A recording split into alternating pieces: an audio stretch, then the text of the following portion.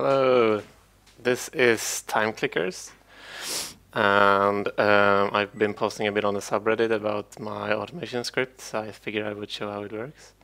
First, I'm pretty much out of upgrades to do that's sensible. Most of them are about 1k cubes, so whatever. Pretty much ready for for the next update, but I figured I would do this video before the next update. Doesn't actually say version. I wonder if I break the recording if I reload. Let's see what happens. So 0.72. And we're in. So anyway, my current statistics. I think the main thing is where is it? Oh, time cubes, 122k. Such a large number. I was looking for something lower. Yeah, so that's a bit insane. I am on kind of resting now on level 152 or arena, and yeah. So I started making bots from the 1st of April. I started playing the 20th of March, and my first bots were just like clicking in the middle, and then they started upgrading. Then they started resetting, time warping. So basically, you time warp to get your time cubes. If you play this, you know how it works. Whatever. So let's time warp, and I'll boot up the bot. So I just press a key, and there's a small delay because of the initial resetting of the time warping. The flash actually, the screen actually flashes then, so it's hard to register when it's finished loading. But this is the bot in action, and it's a bit insane. But yeah, this is after a whole lot of iterations. For the longest time, I didn't have any auto clicks at all. But then I realized that like more than half of the abilities affect your click damage, and there's a whole lot of upgrades in the artifact section about the click damage as well. So I just added a click sweep. Otherwise, it starts up, changes the multiplier for purchase to 25, and then clicks all the upgrades, and then it just sweeps over the screen and clicks upgrade for a certain time. So that's the main thing after writing the bot, is to trim it into the optimal cycle time. And right now I'm at 162 seconds. So we'll let it run until it warps again. I'm kind of doing this video before the update because the next update will have like damage multipliers at 500, 600 and upwards, which right now doesn't exist. So if this had been later, I would have 1 million times the damage on my pulse pistol and at least 1,000 times the damage on my all other weapons. Flak cannon is also above 600 now. So that will make progression a whole lot easier. I also have a friend I got to play maybe a week ago, and he's pushing Arena 80 right now. So I figured I would do this video to show him when he reaches 100. I think the effective yield of time cubes, I need to check on my other machine, because this bot practically takes over the entire desktop as it moves the mouse cursor. Let's see, so I have 80% time cube find, which is how many will spawn, and there it restarted. I hope I got all the cubes. It actually takes a small screenshot of the rebooting dialog. So on my phone, I can check my Dropbox folder and I can check if it's still keeping the same rate. And it also logs the cycle time to a text file. Everything is date stamped. So it's kind of nerdy, but I've been homesick for a while now, so I kind of do this when I feel like not lying down. So I have 162 seconds, 64 per cycle. We want that at an hourly rate. That makes out to 1,422 cubes per hour. That's a bit better than my initial rate, which was like 200. And in the beginning, I was looping from 51 to 100 or 120 or something. My cycle time was 15 minutes, so that was my first botting. Then my brother was reading or figured out that it's better to just cycle to 100 and go back, because the 10 cubes that are guaranteed at level 100 is much more beneficial than doing the random 3 times cubes from 105 and upwards. But then they actually, Proton Studio updated the artifacts, so it became much more a better scaling between starting money and the starting level. So then it became quite easily possible to start from 91 and just cycle to 100. I got that cycle down to 45 seconds, but it was kind of boring, and it didn't feel like I could improve it much more, because the rate was limited by the respawn rate of the enemies.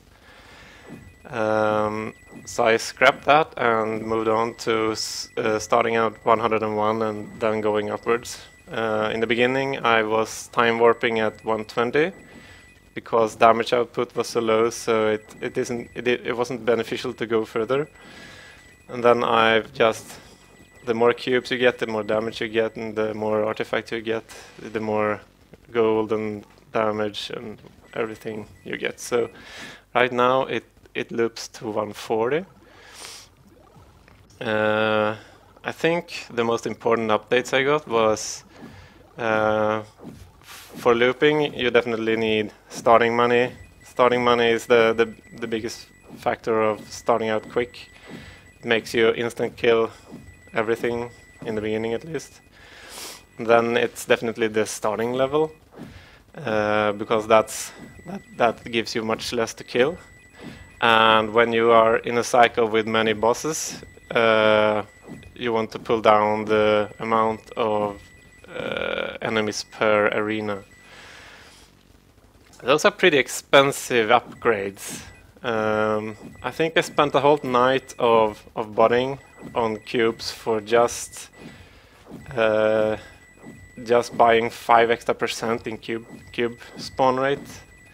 So that's what you do afterwards. For the cycle behind 100 to be as good as possible, you need to have quite high spawn rate. I think I was very happy with 80%, but then I pushed it to 100. But I have 80% on the actual find rate. But I was also quite fine at 50 and 60% to start out with. The next update I think is like 60k cubes or something. I don't know. I can pause my script. Just finish the last cycle. And I can go in and see. Yeah, 65,000 to get a 90% find. Let's start the script again. So this is basically what my machine does now. It feels like I've reached a point of, you know, when we can actually move forward. I think let's pause this again.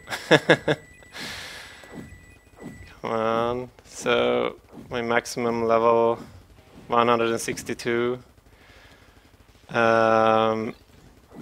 then it becomes, even with all these upgrades, I have 12,000 times the damage from cubes.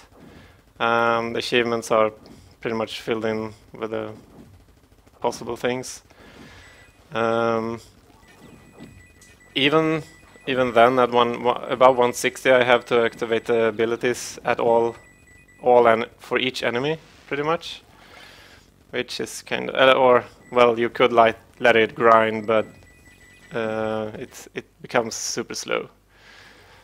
One fun thing I realized at one point when doing my upgrades was that it's quick enough that the abilities never run out, and actually they save time. they get the extra time after going above their maximum.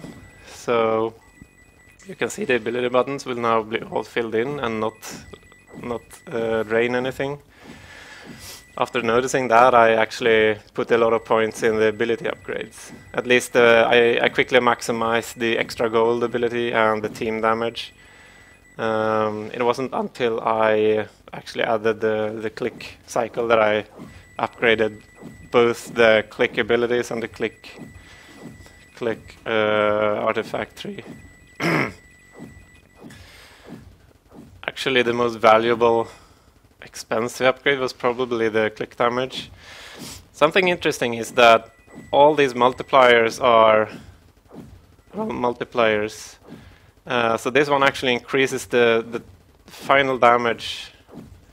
The damage that's, well, one of those anyway.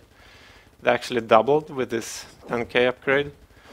And the same for weapon damage.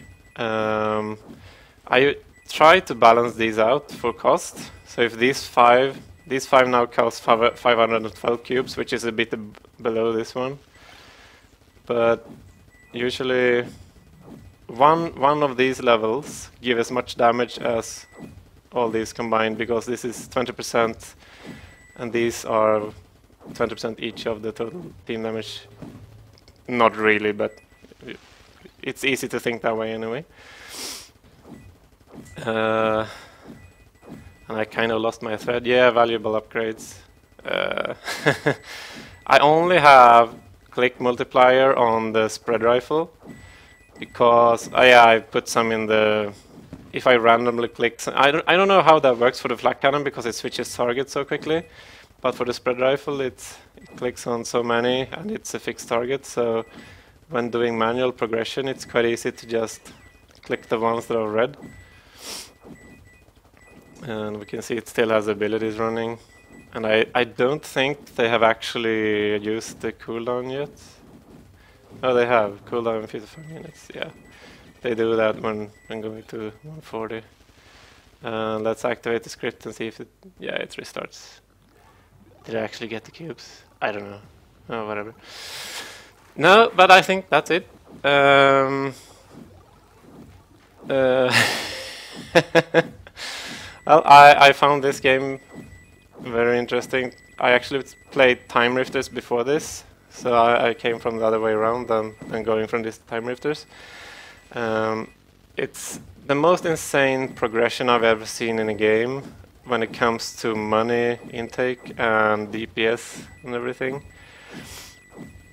The amounts of zeros that the D represents, I don't even know how many there are, but it's quite insane. I think the first playthrough was very interesting because the scaling of damage just felt surreal. I really enjoyed that. And I was quite shocked, like the first time the time warp button was enabled, and I was like, am I supposed to restart? It took me like a day or a half to reach 100 the first time. And I thought that they're insane. Am I supposed to restart this several times? But then finally, after not getting that many cubes and only reaching like 115 or 120 by a lot of grinding, I restarted because I would get double the damage. And of course that snowballed into realizing that I would need a whole lot of time cubes to get further. And as me and my brother were going for achievements, the first boss achievement is finishing level 200. So that's kind of still my goal, but I think that's a bit unrealistic before the next update with the new damage multipliers. But yeah, after realizing that would be requiring a whole ton of time cubes, the budding began, the automation race. So yeah, if the progression had like continued like before, I would probably just have played the game normally. I know my first expectation was that, oh, after my first time warp, I will probably make it to 200, and then I will time warp and make it to 300. That was my expected progression, but alas, that was not the case. Well, I've been talking a whole lot. I hope some of it have been interesting. And now I really need to let my throat rest because I'm still sick. But yeah, hopefully that was interesting. Talk to you later. Bye bye.